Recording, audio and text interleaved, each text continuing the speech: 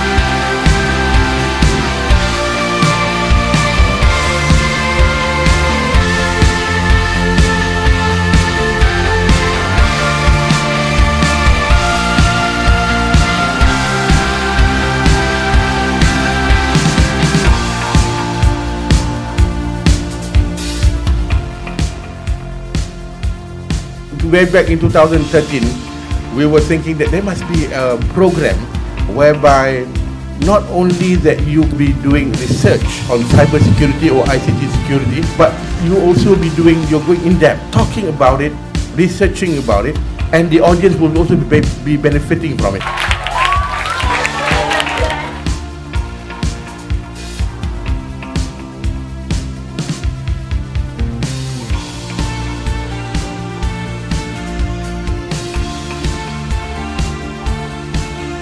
We'll be concentrating on cyberbullying, cybercrime, media-related problems, and also pitch your ideas. Explain to you how to do it. Let's hear from the proposal.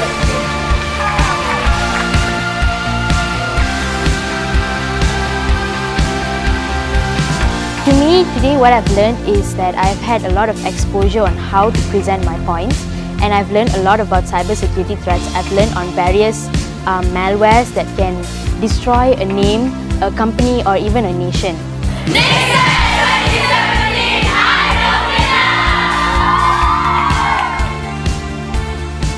Social media violence as a channel. Citizen is using social networks when you understand what you are speaking about. I think it's a good event that they're doing. So not much of the students in my school or around the world are aware of the cyber threats, cyber things.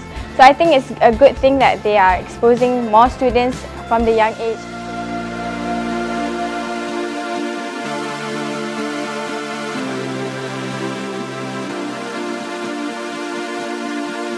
Why social media? To share something to our friends. The possible solution to control excessive negative viral. Be recognized by other people terrorism that we use today. On Microsoft Excel. The winner of today's qualifying round of the 5th National ICT Security Discourse CyberSAFE Challenge Trophy is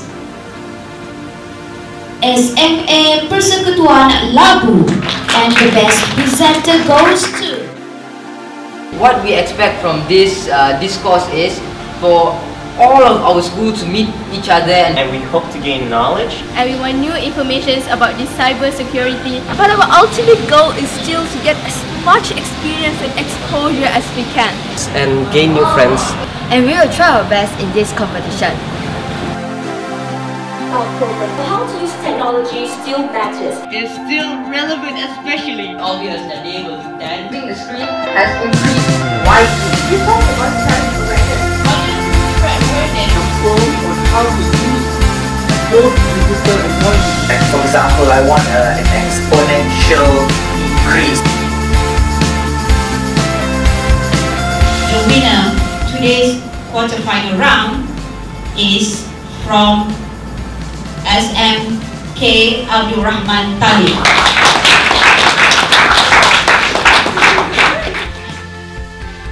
We felt really anxious just now during the results, and we're so happy that we won, and we want to thank everyone for supporting us. Well, for the semi-final, we expect to do better than today and give our very best. We did not expect to get this far at all. We're grateful, we're thankful. All those sleepless nights were worth it. We feel amazing, we feel great that we won. Good luck to the teams that are going to the semi-finals. Hopefully nothing happens by overnight. So why have a dream team when you can have a meme team? PNGS Rocket! Perhatian, kami insan cemerlang smart pasti gemilang. SAB?